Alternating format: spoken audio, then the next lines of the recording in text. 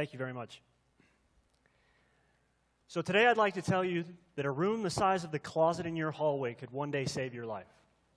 You see, most of the people in this room are from here in Lubbock, which means that what we're going to talk about is not a hypothetical exercise. To us, this is real. We've spent one night or one day watching or glued to our televisions watching the weatherman track a thunderstorm that may spawn a tornado, because to us, tornadoes are real. And to many people in this country, specifically those in Tornado Alley, we've done this at some time between March and August. You see, the statistics tell me that most of the people in this room don't know what they would do if a tornado touched down right now.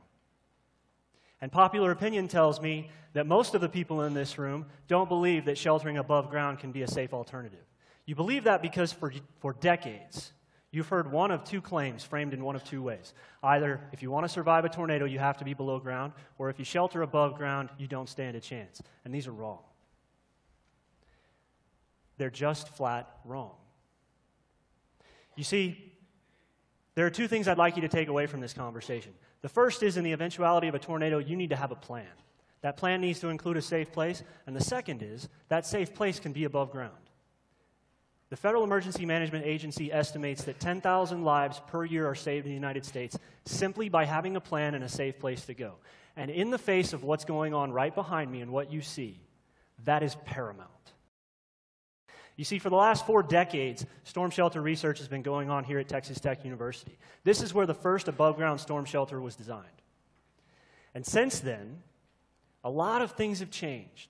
Specifically in the last 15 years, there are organizations that have been founded that have come up with a unified set of metrics so that the storm shelter that you buy will have met these metrics, and when it has to perform, it will.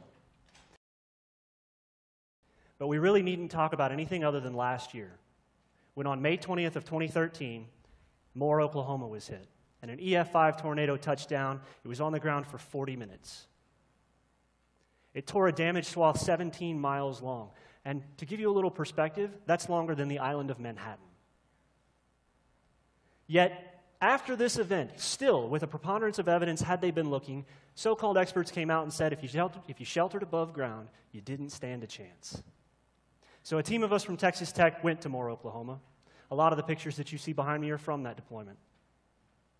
We sought out every single storm shelter that was directly hit by the tornado.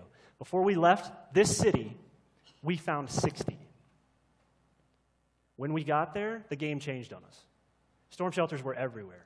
You see, Moore has been hit a minimum of 4 times in the last 15 years. So these people are committed to being prepared for the next event. Some of the shelters that we found were new, some were old, some had been tested, some had not. Most of the ones that had not had predated the testing regimens.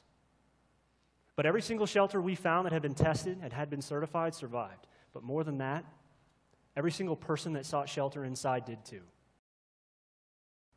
And in many places, not just Tech, knowledgeable people with the means and the buy-in have made living through a tornado more than a desire, more than an aspiration. It's now achievable. So if you live in an area where a tornado is possible, know that above ground can be a safe place. And like we do with our children, make a plan, because it just might save your life. Thank you very much.